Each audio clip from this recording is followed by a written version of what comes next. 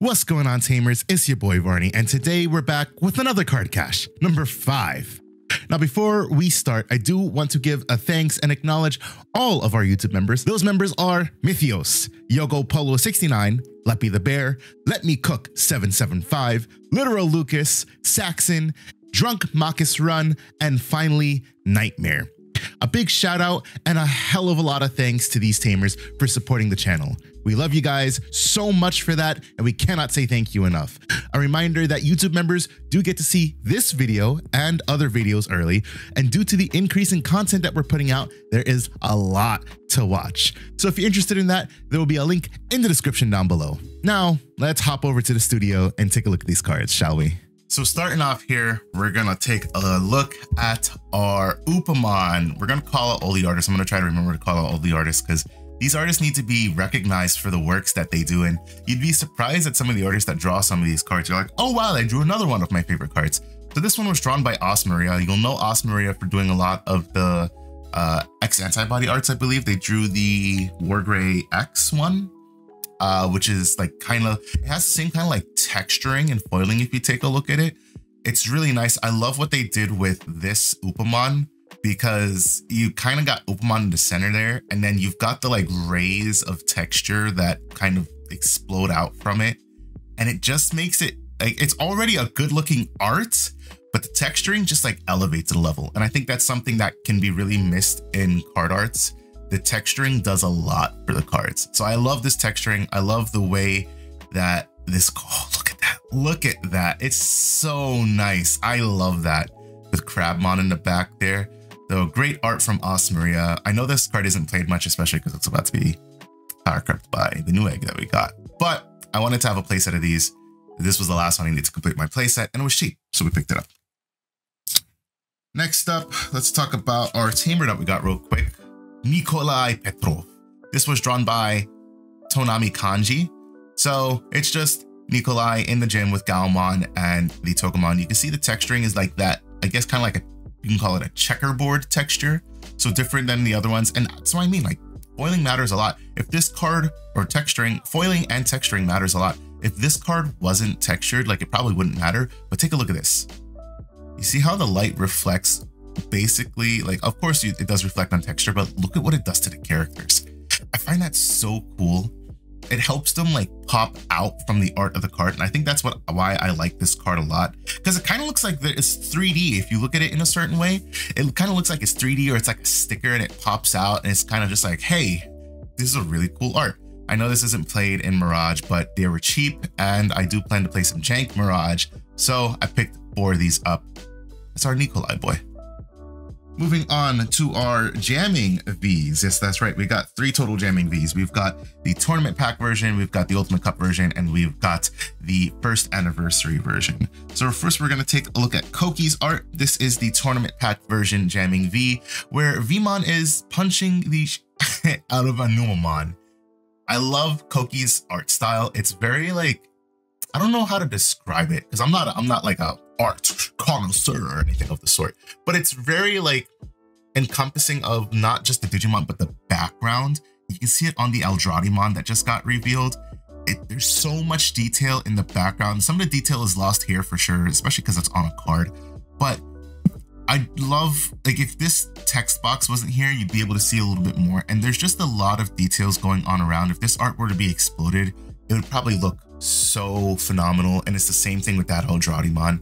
I like the kind of, I don't know if it's like an oil painting style or just a painting style that Koki uses, but whatever they use, it's great and I love it. So we picked up that. We needed 2 to complete our playset, so we did. Next up, we've got Takasei's Ultimate Cup jamming Vmon. So this showcases fighter mode in the background with Vmon and Wormmon. I like this art a lot, but there is a but. Takasei also drew the first anniversary jamming Vmon, which features all of the O2 Digimon: Hawkmon, Armadillomon, Gatomon, Patamon, and Wormmon in the background. It's got this really nice texturing in almost the same way. I wouldn't say almost the same way. It's not in the same way as the Upamon, but you can kind of see, like, look right here. Like, that's like a shiny foil, I guess, shiny foil texture, whatever. And then just look in between those spaces. When you see the light reflect off of this card, it hits you differently than it hits with the Ultimate Cup Vmon. Ultimate Cup Vmon looks great, don't get me wrong. But when you do this in the same way, yeah, I mean, the texturing, it's just kind of like one, I guess, basic texture. One, there's the texture, you could see it right there. I don't even know what I'd call that, a honeycomb texture maybe. But I do really like Takase Jamming V a lot. I know most people prefer, sorry, they're both Takase Vs. I do tend to prefer the Anniversary Vmon over the Ultimate Cup Vmon, but I like both arts a lot, so I got both. I picked up, I think I needed 2 or 3 to complete my playset for the Ultimate Cup, and I didn't have any of this one, so I picked up 4. While they were cheap, they're a little bit more expensive now, around 20. I was able to get some around like the $10, $12 mark. So we got those. Next up, so if you guys couldn't tell by the title of the video, we've got our regional and Ultimate Cup pricing in. So the Lalamon was also drawn by Yuki, which is an absolutely cute and adorable art.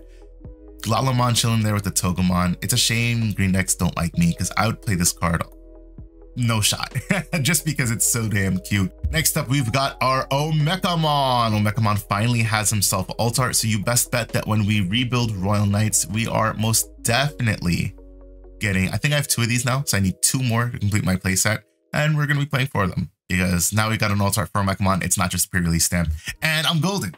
The Omekamon was drawn by Yuki. The Rise Gray X was drawn by Kaz. Funny because this card already has an alternate art. It has the event pack version, which is its dual colored borders and the regular art.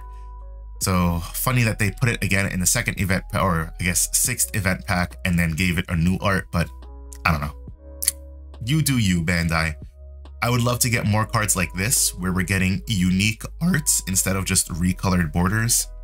So hopefully they'll do that with our regional pricing like they did last year. They gave us 2 sets of regional pricing that just had like recolored backgrounds. And then for the last one, they gave us like actual different arts and everything. So wonder what the trend will be this year. Here's our Togemon.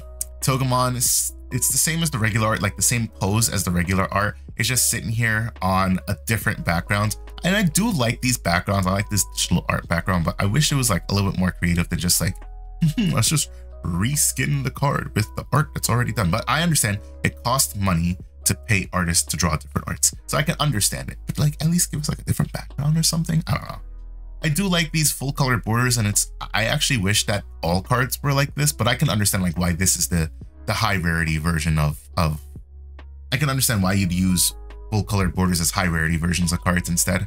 So I don't hate it. Togemon was drawn by Takase, so that's Togemon. Next up, we've got the Cressamon, and to go with it, we've also got the Flaremon. This is the Light Fang and Night Claw duo. Cressamon and Flaremon were both drawn by Banira. So these cards were uncommons, so it's super clutch for them to be able to get alt arts, especially for those of you who love your Grace Nova deck, because now this is 8 more arts for you to collect for each. I'll be keeping both of these because this one is going in some jank that I have, and if I'm keeping this, I guess I might as well keep this one, just in case I ever decide to build Grace Nova in the future. So next up, we're going to be comparing and contrasting. Here is our Cargo Dramon. This is the same as Analog Man in that it's got that all black border, and it blends really nicely with like black sleeves because I think honestly, I think like the black border on this really makes the art of Cargo Dramon pop out a hell of a lot more. I noticed the same with the other D Brigade arts that I have in like black sleeves. It makes, because the cards are so dark, it makes the actual Digimon pop out a lot more, which I kind of like. So to compare, we've got regular art Cargo Dramon. The reason we're doing this is because Cargo Dramon is a rare. So here's the difference, because Cargo Dramon's already foiled. So the difference in them is basically different background, different colored border, and of course that regional stamp. But the art itself is the same. So if you're a fan of these, you can go and pick them up. And if you're not, that's okay, because I like backgrounds as much as the next guy. But I do really like these Cargo Dramons, and I do like that colored border. So I will be playing 4 of these once I get them. I have 3 so far, I believe. Cargo Dramon was drawn by Kaz. Next up, we've got good old Rusty Ace. Rusty Ace is our nice reprint card in the regional packs. It's funny because the regular Ace cards, they look like they're revision pack cards, but they're not. It's just how they look. If they were foiled, I think they'd look a little bit less weird. but you can tell like, I feel like this is how ace cards were meant to look. You got that nice foiling on it. And I also do like the background here on Rusty Ace, because you can kind of tell, you can make out some of the details that you wouldn't be able to make out here. He's big. Like, you might not be able to tell that detail here, but you can tell, like, you see his feet. Like, this is big. And he's rusty, because he's a rusty boy. Oh, good old Tyrannomon. I hope he gets some more good support soon. Good old Rusty Boy was drawn by Shin Sasaki. Good old Rusty Boy. Next up, we're going to take a look at the one that is, like, I guess the most, I'm going to call it air quote controversial. So here is Seraphimon. The reason I call this controversial is because take a look at these two arts. And if you took that regional stamp away, you would be like, what's the difference? Because there is no difference. Literally the biggest difference is like this thing right here, this circle thing that you can't even really see loop around. It's like it starts here, right on this fingertip, and it comes right up there. That's it. That's the difference. But it's got the regional stamp, and it honestly, like, it kind of clashes with the card because it's gold or yellow. So it doesn't even like look nice. Like, this is definitely a card that should have been recolored. This is a rare, but it's a full art rare, so it's a little bit different than like the Cargo Dramon. But this is definitely something that they should have done differently with. I don't hate it. I do like the little bit more detail, but you're not going to notice it if you're not looking. And I think they could have done something better with Seraphimon. So it's just unfortunate. Like, this is the alt art card. This is the participant card that we got that just felt very lazy, to be honest. The Seraphimon art was drawn by Sparibs. Sparibs has done a lot of great art. I believe Sparibs came up in one of the illustration competitions. So it's cool that they're now drawing cards for the card game on a more permanent basis. You love to see it. Power to the community for that. And then last up, we've got our Helugarmon. So I shouldn't even need to like do too much. Like you can see it. Purple. It's basically, it's purple border. That's it. You can see Helugarmon in the regular art. Like you can't really tell what's going on in the background. It looks like that might be a little bit of like the city or something, but Helugarmon in the participant stand is just Helugar swiping at the portrait. He said, "What you looking at me for?" I love the full art borders. I do really like full art borders. I just wish we had a little bit more unique backgrounds, but for cards like this is great.